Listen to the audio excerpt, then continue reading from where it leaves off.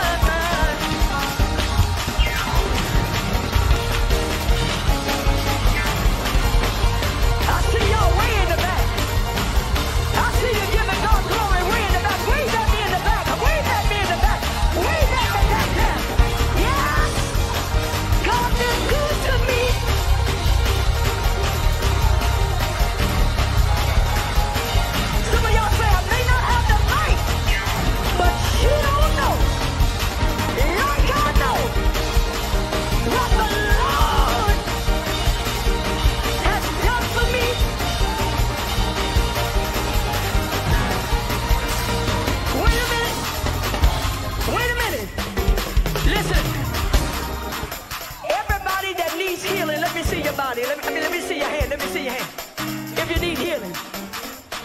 Everybody on your row, I need you to tell everybody on your row, God's going to heal tonight.